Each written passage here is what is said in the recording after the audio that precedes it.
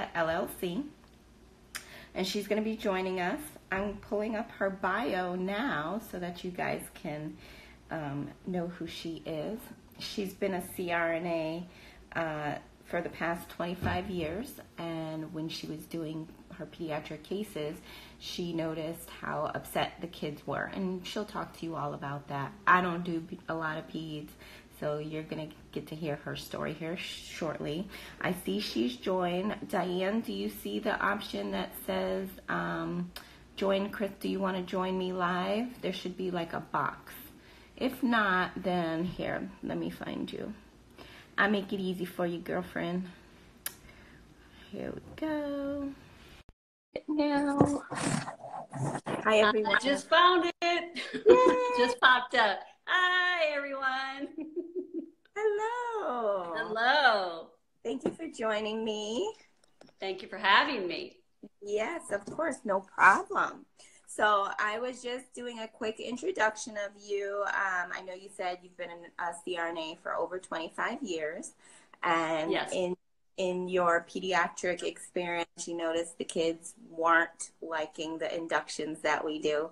So I'll just have you go over your bio, tell us a little bit about yourself, and then we can get into the questions. How does that sound? Sounds great. Great. Okay. All right. So tell us about yourself. Well, I have been a CRNA for 25 years. I went to anesthesia school last century. I went to anesthesia school in 1992, and so a few years later graduated, and I've been a generalist for 25 years, but I'm a bit of a child whisperer, so I always ended up as the default pediatric CRNA because a lot of people just don't like pediatrics for a number of reasons. And so I did a lot of them, not a lot of sick kids, but enough children, a lot of bread and butter cases, and a lot of repeat customers, you know, kids who came back and back and back. And so I've had a lot of children who just don't like the mask. I mean, everybody knows kids don't like needles, but they don't like the mask any better. And studies show that over 50% of children have significant anxiety with the mask because it smells bad. The SIVO, I don't care what anybody says, it smells bad. Even if you put the chapstick in there and, play the music or watch the videos or anything else that you want to do. Once that mask goes on their face, they're like, oh, what the heck is this? And so just, Diane, real quick, tell the people who may not know, who may never have done a pediatric case or even know how we do a pediatric case, just tell them how that's usually done. Okay. So you usually meet the child and their parent in the pre-op area. And we tell little white lies to them. We tell them that we're going to go in the OR and we're going to get stickers and we're going to get a pilot's mask and we're going to blow up the balloon. The balloon is really just a reservoir bag. The reservoir bag that's hanging on the anesthesia machine, that's not exactly what a kid has in mind when you tell them that they're going to be blowing up a balloon. So they go back there, sometimes willingly, and mom or dad usually comes back. And so what we usually do is we put them either on the OR table or on mama's lap. And sometimes we let them watch a video. Sometimes they have Versed on board. There's, all kinds of ways to do it. There have been all kinds of approaches to try to make this more palatable. And then we turn on, most anesthesia people will turn on 8% SIVO because they know that they only have a very short time before the kid wigs out. So they'll put this 8% SIVO on their, in the mask, put the mask on their face, and that's usually when the kid starts pushing it away. And then we apply, if the kid is not accepting the mask well enough, then we apply a little bit of butane. Now, for those of you who don't know what butane is a combination of 1/3 sevoflurane and 2/3 brute force. So basically, you hold the kid down. That's I was what like, I butane is. didn't learn about butane. You haven't heard about butane. Well, that's because you haven't been doing that many pediatrics.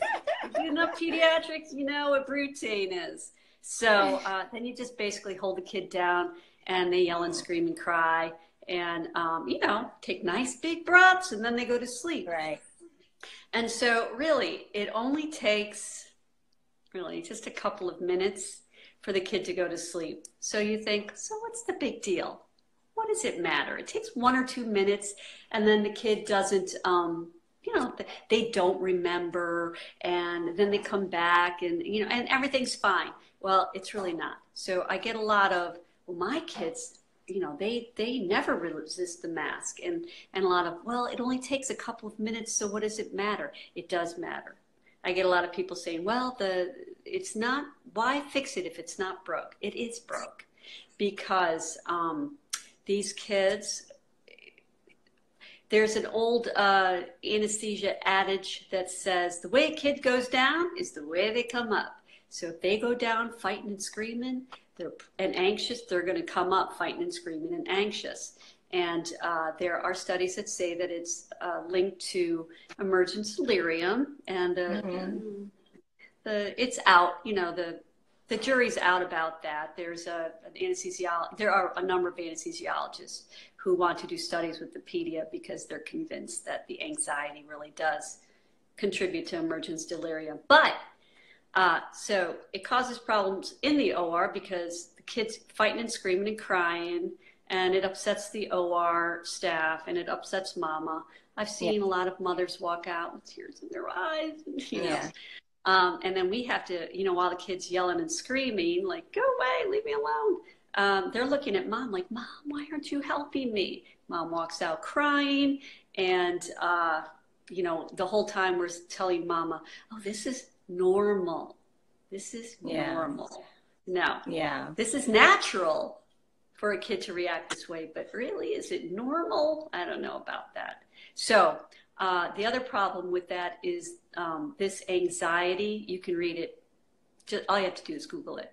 There are lots of studies that say that this anxiety, this pre-op anxiety that's right before induction or during induction, right before surgery starts, is associated with maladaptive behavior changes at home, which means that at home, the kid will exhibit signs of aggression, regression, bedwetting, nightmares, night terrors, mistrust of medical personnel. And so, so the next time they come back, if they have to come back, they remember. I don't care what anybody says. They remember on some level. Even if you give them Versed or Precedex, they're going to remember on some level, because there's something called implicit and explicit memory, and the two work differently. So even if a kid looks like they are not going to remember, on some level they may remember. And even if a kid looks like they are calm, cool, and collected, sometimes the most anxiety-riddled children are the ones that just sit there, fight, flight, or freeze. So sometimes in response to this fear, they freeze. So everybody thinks, oh, they're being so good. This is going great. No, they're terrified. Those are the ones you have to worry about the most. So that's what a normal pediatric induction is like. And not with all kids. Only about 50% of kids have significant anxiety with the anesthesia mask. And about half of them will go home and have these maladaptive behavior changes for at least 2 weeks. A portion of them will have it for about 6 months, and about 7% will have it for a year or more. Or like my little Z, the little girl that I actually invented this for, she will probably have it forever. So yeah, so she was the one that I invented it for. It worked great with her. It worked great with a lot of my other kids. So I finally went home and told my husband, I really need to market this so all children have a better experience. Yeah. And I mean, even though you say it's 50%, that's still high. You know, that's a lot of kids that we're affecting. And even though we're trying to help them during their surgical procedure, it is traumatic. The few peds cases that I have done, because I'm not a big peds fan, but sometimes it pulls on your heartstrings a little bit too. Yeah. You know, they're fighting, they're upset, and they're kicking, and they're screaming, they're pulling, and I mean and when she says 8% SIVO, y'all, that means all the way up. All the way up. Now, some people are nice, and they'll start with a little bit of nitrous and work, you know, dial up the SIVO slowly. But a lot of people know that their time is limited, so they will just blast them. Just blast them. Yeah. Does that and then answer they the question? they tell you like, oh, the more the kid cries, the faster they'll go to sleep, so it's okay. And it's like, it's not okay. Yeah. No. Especially in this day of CAPS, patient satisfaction, hospital facility reputation, all of that. It's just not a good idea. I agree. Well, thank you for inventing that. That's awesome. Okay, let's get to some of the questions. So we just got the first answer, what inspired you to invent it? And so you gave us that answer. A patient you took care of, and she did well with it. So then you wanted to take it and have all kids kind of use it. Right. So this little girl basically tried to kick my teeth out. So I'm like, they are strong. They're strong. Yeah. 3 people holding her down, and she still almost kicked my teeth out. So you would be surprised how strong a 4-year-old can be when they are terrified. Yeah, they're like the little 90-year-old women that all the time they grab onto you. You're like, oh my God. That's right. All right, so next question. What was the hardest part in actually creating your product once you envisioned it? Well, you have to hire people, and the people that you hire are not anesthesia providers. So I had to be very good at telling them exactly what I needed and what I wanted. And so you go through this whole process of finding an engineer who can do something called CAD drawings, computer aided designs. And you go through a number of these sketches, and then you move to the CAD drawings, and then you have something called a prototype made. These CAD drawings go to a 3D printer, and these 3D printers are so fabulous. It's like, you know how when you copy a little piece of paper and the image comes out? This is like you put the CAD in there, and a 3D version of what you want comes out. So then you take that, see if it's working, and make little adjustments. So that was the hardest part about actually getting the pedia in my hand so that I could touch it, feel it, see if it worked. And then you go from there with the rest of it. How long did that take to get it like a physical model in your hand? I don't, you know, the CAD drawing doesn't take that long once the engineer gets the idea of what it is that you want. And so that means it really only took a couple of weeks to get the prototypes. And then after that, when you're happy with it, you do something called a small volume run. You make small volume run molds to make a few 100,000 or a few hundred. So and so all of this is before the patenting process, correct? No, that's after patent. Yeah. So when I first had the idea, and knew that I wanted to do this, I found myself a great patent attorney and immediately put in my patent pending. So there are two different things. There's a patent and a patent pending. When you first file with the USPTO, the United States Patent and Trade Office, you get about 18 months later, you get your patent pending published at the patent office. But it kind of puts you first in line for this. So that means that no one else can copy this. And that's very important because it's not the person who thought of the idea, it's the first person to file. So you start that right off the bat. And that's what I did. You could have, you could also go through the, the prototyping, see if it works, take a look at the market and see if you actually want to go through the hassle of patenting. But to tell you the truth, in the long run, the patent really was not the hardest part. Not saying that you don't have to work at it, but that was definitely not the hardest part. No. What was the hardest part? The hardest part was the FDA, the Food and Drug Administration.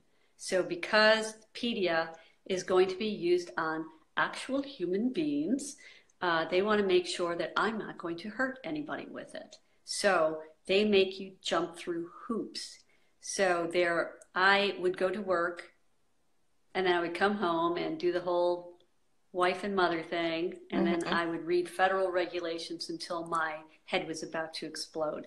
Terrible. Yeah. So, I called the FDA on a number of occasions. They helped me through it. I did one submission by myself, just to kind of talk with there's an anesthesia branch of the FDA. And so when I got the okay to go through the FDA with something called pre-market notification, that's when the real work started. So that was getting everything in line to submit something called a 510K, which means that I had to go through all kinds of testing. It's a little balloon with a whistle on the top. This is what it looks like. Come on, this is it. It's like a little balloon and this is like a whistle. And I'm like, it's a whistle with the balloon. What's the big deal? It's a big deal. So you have to go through compliance testing to make sure it does what it says you want it to do, ISO regulations, international standards. You have to go through biocompatibility testing, which means that scientists test your materials to make sure that it's not leaching anything or everything's right. And basically the FDA wants to make sure that your device is novel and is just as safe as anything out there on the market already. So that's the hard part because you have to get used to talking to engineers and scientists and all kinds of companies, and you have to interview people and you have to learn the jargon because just like we have a lot of jargon and definitions and acronyms in our business, believe me, everyone else has their own language, and you have to get good at speaking their language, or at least get a liaison that can speak for you and explain things to you. Yes. Now, how long was that process? So that was after the patenting. Yes. I don't know why I cannot, but you know what I'm saying. That was after the patent. Yeah. And so the patent took about 3 years, 3.5 years, which is actually really fast for the patent office. And the FDA, surprisingly, it usually takes about 6 months for them to get back with you whether or not they're going to grant you clearance. You could go through all this and they'll say, nope, nope, you're not going to do this. But luckily I had hired a regulatory affairs consultant who got me through the FDA in 2.5 months. But that is after I worked on it for 2 years. And it took me 2 years to get all my ducks in a row because I didn't know what I was doing. As I said, I had to hire people. I had to learn their jargon. I had to, I just had to learn so much, which has been terrifying and exhilarating all at the same time. Of course. So, Just yeah. like CRNA school. Right, exactly. And no one can really, just like CRNA school, no one can explain this to you until you're in the middle of it. Yeah. You know, and that's why I started CRNA Inventors and Innovators, because I have learned so much that I wanted to impart some of my gained wisdom for other CRNAs who are also on the same path. Awesome. Is that a Facebook group? It's a Facebook group, CRNA Inventors and Innovators. Just sign up. Give me your, you know, your number so I can look you up and make sure that you actually are a CRNA. And there are some brilliant people on that group. I think we're a group of about 400 now, and there are people on that group who just run the gamut. There are people who, believe me, know much more than I do. So I'm the one who posts most of the time and explain things. And then when I'm lucky, one of these gurus jumps on board and lends their opinion and explanations. And that's the other thing. I really had a lot of help from the CRNA inventor business community, meaning that we have some brilliant CRNAs out there who have invented all kinds of things, you know, like I could name half a dozen right now who have really great businesses, really great inventions out there, who are already marketing and selling. So, yeah. I don't doubt it. We are a brilliant group. So. We are a brilliant group. We don't give ourselves enough credit for it. So I really, you know, I'm really glad about what you're doing here. Oh, well, thank you. Thank you. I'm happy to do it. It's becoming bigger than I ever imagined it to become. Wonderful. So I'm just going with the flow for right now. So I'm happy to do it, though. We definitely need to get our names out there to have our faces seen, so that people, you know, who is behind the mask, who's behind the drapes, who's doing these things. So, yeah. So would you say, so I've heard you mention cost quite a bit, like you had to pay for this person and hire this person. So has the cost been pretty substantial so far? I don't want to scare anyone, but yes, it's pretty far north of six figures now. Yes. So, and everyone just says, a lot of people go into invention thinking, oh, this is like a great product. I'm just going to invent this, get my patent, and then all these big companies are going to be knocking down my door to do this for me. That's just not how it works. You have to pitch, and you have to put up a fair share of your own funds. And so, you know, I've been a CRNA for 25 years. My husband and I have been savvy enough to live beneath our means for years, which I would love to impart to all the CRNAs out there. Live below your means, you know, save for a rainy day or for your invention or for whatever else is coming up in the future. So a lot of that, your F rounds are family and friends and your own finances. So that's really where it starts, your F rounds. Because big companies, they're not going to be knocking on your door. At this point now, I have big companies who are very interested. But that was not the case for a very long time. Yeah. You know, Gone with the Wind, that book, it sent out whatever the novel to like 40 publishers, and it was declined like 40 times before someone picked it up. It's kind of the same way with invention. Until you look like you have something that's going to make them some dineros, they don't want to talk to you. Yeah. And they want you to assume all the risk. Oh, I'm sure. Yes. It's the same with J.K. Rowling in the Harry Potter books. I think she was denied like 13 times or something like that. Right. Yeah. And the Elf on the Shelf lady, she had like her home and was like almost bankrupt, and then finally got the offer. So I just want to mention, so you guys, I did not tell her to say that about the finances. Y'all know I've been talking about finances for like the past month and living below your means. I didn't prep her to say this. No. This is life experience telling. Yeah. And she's been doing this longer than me. So she is much more wise and has much more experience than I do. And she is telling y'all the same thing. Live below your means. So if you can't pay for it at the end of the month, don't put it on that credit card. Don't do it. So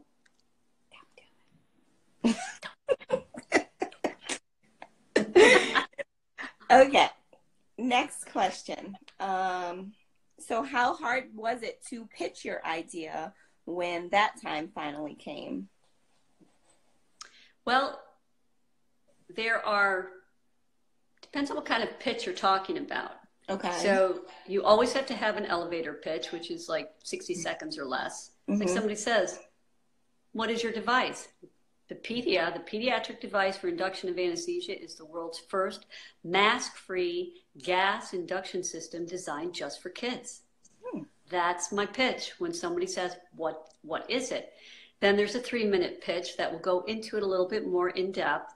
And then you can get all kinds of pitches together to, have, slideshows, or to talk one-on-one with, like this is from one of my slideshows, you get all kinds of things together. But if you're talking about pitching to a big company that you want to license your invention or partner with you, or investors who that you're going to want money from, like angel investors, or something called angel investors, or venture capitalists, you're going to need to get together a financial statement and executive summaries and whatnot.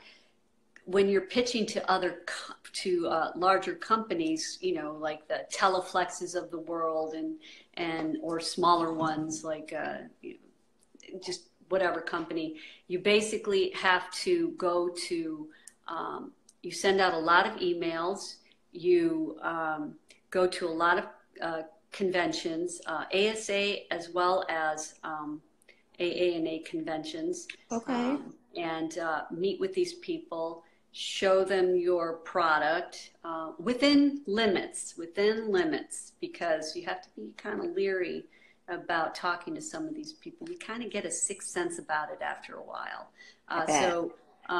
So pitching it really just depends on the situation.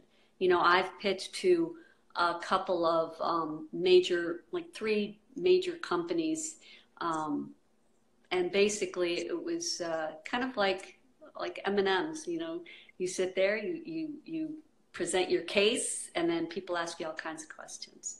So as long as you know, as long as you have the answers, it goes well. So the more of them that you do, the easier it gets. That's all I can say. Just know your numbers, and when I say numbers, I mean investigate the market. Tell them why this is going to make them money. Not that they're heartless, but these people are in it to make money. Right. Because your invention is a product. If it doesn't turn into a product at some point, it's not going to help anyone. It has to be a product, and you have to make it a business. And so at one point, you almost have to decide that this is actually what you want to do, because you can't really do it part-time. Right. Right. You work all day at your daytime job, and then this is your evening into morning job. Yeah. Right. When you're an entrepreneur. Yeah, absolutely. Yeah. What about, somebody wanted to know, what about crowdfunding? I haven't tried that yet, but someone on the CRNA I group just suggested that to me. So I'll let you know. Okay. I'm actually, I'm at the point now where I'm about to start a couple of commercial and clinical trials.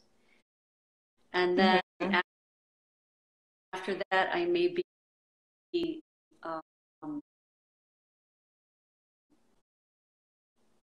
who knows? I may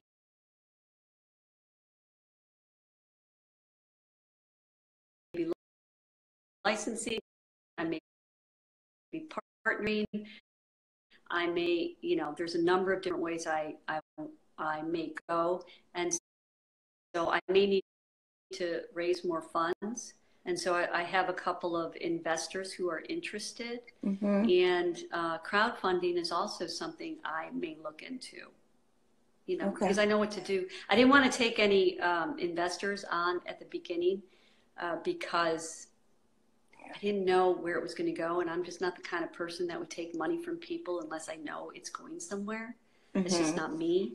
But at this point, I know it's going places. So I would consider letting people invest, or I would do the crowdfunding just to get through the next hoop, which is making, I mentioned small volume molds. Now I'm going to be making large volume molds for large volume runs so that I can make hundreds of thousands of these at my place in Singapore. Okay. So that's where where the pedia is made, is out in Singapore. It may be. That's the company that I'm with now. It's a United States-based company, but their plant is in Singapore. So I had to learn all about the manufacturing part of this. Is all down the line, and it's probably too much. That's probably a part 2,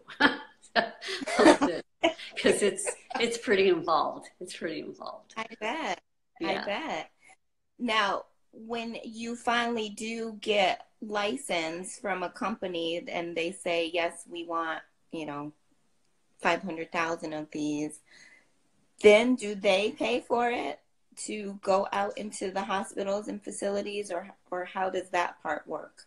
If it's an exclusive licensing deal, what will happen is, yes, I will turn over my IP, my intellectual property. That's the patent you've been talking about. Okay. For them to use for a certain amount of time. And and most of them will want exclusivity, meaning I can't give 50% to one and 50% to the other. So then, yes, it will fall on them to do manufacturing, assembly, marketing, distribution. That's a lot. That's a lot to bite off, because distribution in and of itself is, a big deal. And so to get into some of the major hospital systems, you really do need some backdoor, deals going on here. Yeah. Because right now you're funding everything, right? You're funding, the advertising, the marketing. It's all coming from your account. Right. Yeah. So. And it's small time, but I'm happy to report that pedia actually has about 10,000 followers. So, so for someone who had no idea what she was doing 2 or 3 years ago, that's actually what I do when I am procrastinating all the business stuff. Is I'm like, I'm going to make a new post. I'm going to make a new picture, and I'm going to talk to my such and such, and that's It's actually what I do to procrastinate because I just don't want to do some of the other drudgery of the business. So it all sounds very glamorous, but believe me, there's a lot of drudgery. Oh, I'm sure. I'm sure. Oh, yeah. I listened to a podcast called How I Built This. I don't know if you Oh, know. yes. I love that podcast. Yes. And like Me too. some of these stories, you're just like, oh my gosh. So I wait for the day that we hear you on that podcast. Oh. I say my prayers. That's how I start my every morning. I get up, I say my prayers, I do a little meditation, and then I'm ready for and I'm ready for the day. That's the way my day has to start. Excellent. I didn't tell her to say that either, y'all. Is this one of your things too? We are like kith and kin, Miss Crystal. Yes, we are. Yes, we are. I love it. All right, let's go to the next. Oh, so somebody wanted to know how it works. So I'm going to try to play the video here on my phone, and hopefully you guys can see it. If not, make sure you're following Diane on Instagram. I will do her Instagram is Pedia LLC, correct? PEDIA at Pedia LLC. Yep. So Pedia like pediatric. Yep. Make sure you're following her on Instagram, and I believe you also have a Facebook page for Pedia.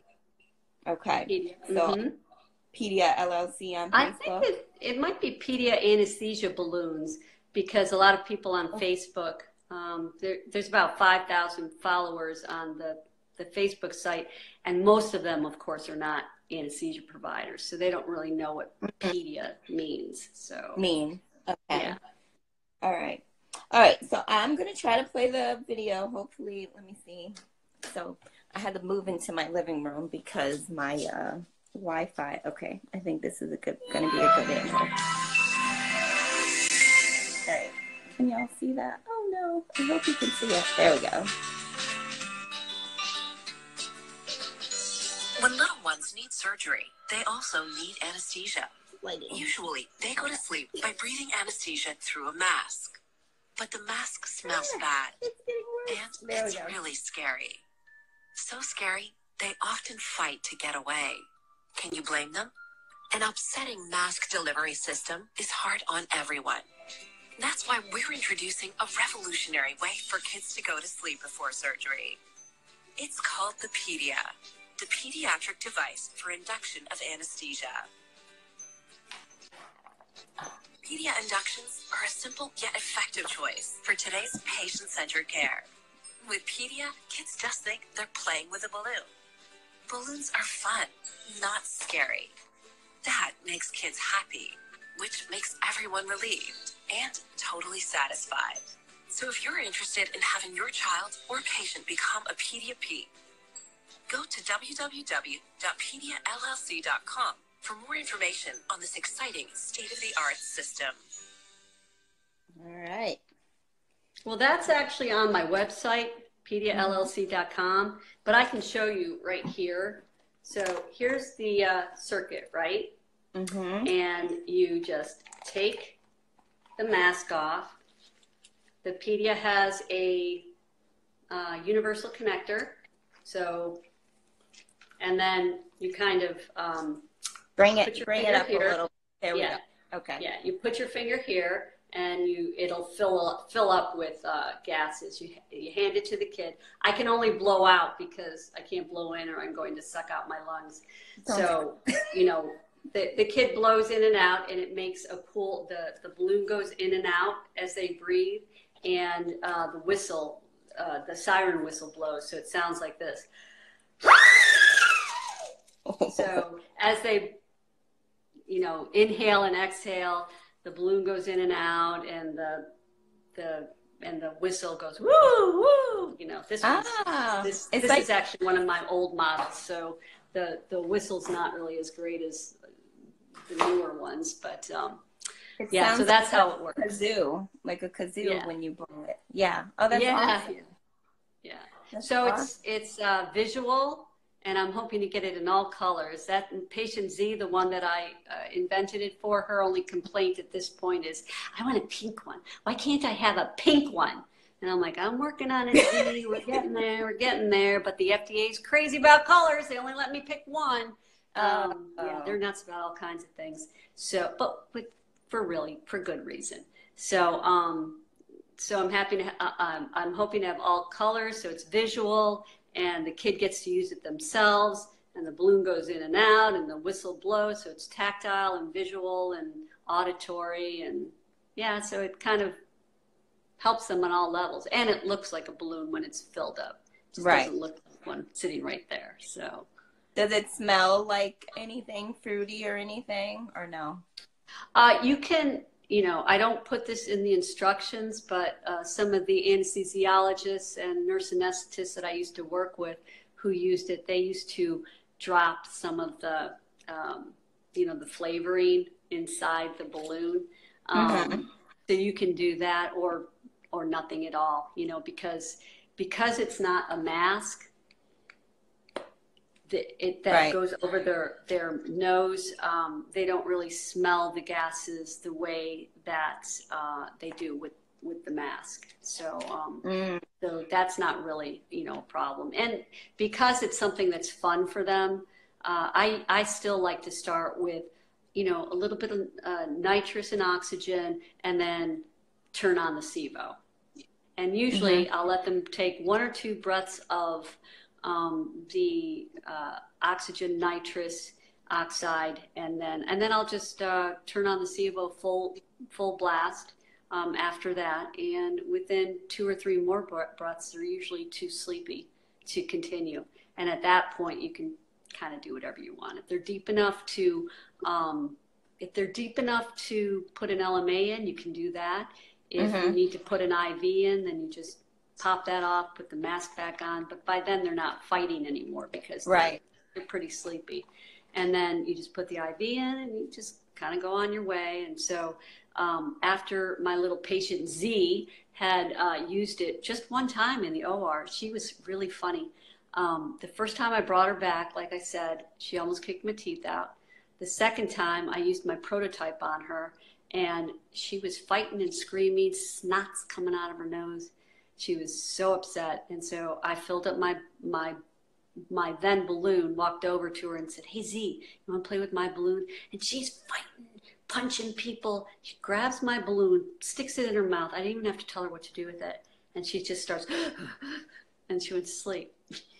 And then the next time I saw her, this screaming child who just was inconsolable, saw me and starts jumping up and down saying, "We're going to go back. Let's go play with the balloon." And we get into the back, and I, went to hand her the balloon. She snatched it out of my hand, pushed me away, looked me straight in the eye like only a 4-year-old could do. And she says, "I can do it myself." There you go. I'm like, "You go, girl, go ahead." And she did. That little girl put herself to sleep. And that's when I went home and told my husband, every kid needs to go to sleep this way. In fact, that's my motto. That's our little saying. Every child, every time. Because I think every child needs to go to sleep in a fun, non-traumatic way. So, awesome. Yeah. My gosh, maybe I'll do peds once it's Maybe it'll convince you. Yeah. Mom was pretty happy too. Yeah, that's amazing. Now, how has family life been? Because you're working, then you're working on this, and how has that been? It was pretty rough for a while there, but as my children are now a little older, so they're not, clinging to me anymore, and kind of off doing their own thing now. And so life's pretty good because I've gotten over a lot of the big hurdles. It was pretty rough for a while there. And that's why a couple of years ago, my husband finally said, "Diane, you either have to choose. You have to choose. You either have to choose pedia and back off, everyday full-time patient care, or you just have to hang this up because it's just too much." So, so I had to make a choice. And so I went per diem for a little while, and then have just backed off a little bit more since January, because there were a lot of big things happening that it's a little hard to, have conference calls in between patient cases. You can't Right. you can't get a call from your engineer or from your, chemist and or your lawyer and say, oh, I got to call you back. I'm waking up a patient, Yeah. because these people, they work between 9 and 5. Right. Right. So, yeah. Yeah. When I listened to how I built this, a lot of the people are saying similar. Like, one of us had to stop working, and take care of the business side of it, while the other one, kept the lights on while we were working on this. So I mean, it's the real deal. It's the real deal. Once you get to a certain point and you have enough skin in it, you really have to make a decision. Well, this is awesome. You've inspired me so much. Oh my goodness. I have so many ideas, but I'm like, I don't even know where to start. So CRNA, CRNA, inventors and innovators. Yeah. Yes. And then just join, and you can PM me. I help all kinds of CRNAs who have questions. They just PM me, and I try to walk them through at least the first few steps. So, how well received has this been within the anesthesia community, like with anesthesiologists and other CRNAs? Has it been well received, or? It's been pretty well received. Yeah, there are some anesthesiologists, physician anesthesiologists, who have reached out to me from all over the country and all over the world, and as well as nurse anesthesiologists, nurse anesthetists, who have also reached out to me. I still will get, people who will say, well, my kids never have any anxiety, and if that's their perception, then that's their perception, but there are a couple of anesthesiologists who run major companies or major departments in big hospitals who want to do clinical trials. So I would say that it's becoming very well known. So, in fact, I just gave a lecture at the AANA Congress in Chicago, and it was just I'm not like this. I don't really like to be in the spotlight. I'd rather just kind of melt into the background. And all these people were coming up to me saying, Diane, and I was like, do I know you? And they're like, no, pedia. And I'm like, oh, okay. I was like, okay. Like, they actually know my face, which kind of made me nervous, but that's okay. That's okay. I know, I'm the same way. I actually only started doing this to get over my shyness. Nobody believes me when I tell them this, but it's true. You've done a good job. Well, I did not know it was going to turn into this. So now all of a sudden I'm doing lives and I'm on here, and I'm like, none of this was planned. So I understand what you're saying completely. Yeah. I do. So before we go, we have about 10 minutes left. Does anyone have additional questions? I'm not sure if you can see down in the comment box, but there is comments that people can write in. So we'll see if anyone has any additional questions. I want to thank you ahead of time for doing this with me. And I'm really looking forward to seeing how this turns out, in the near future. And I'm just super proud of you. This is awesome. Oh, thank you. That means a lot to me.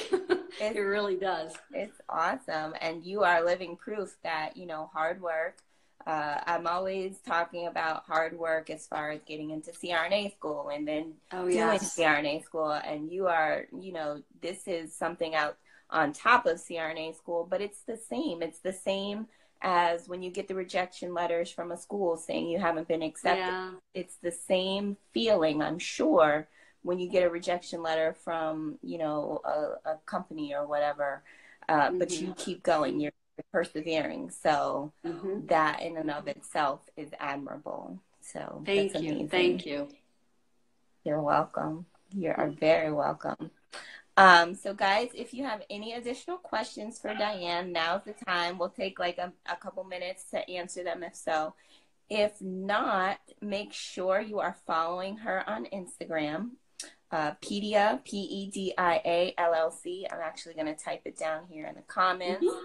And make sure you look out for her pedia balloon that is patented. I should just stop trying to say that. It's legal. It's legal. It's legal. Totally legal.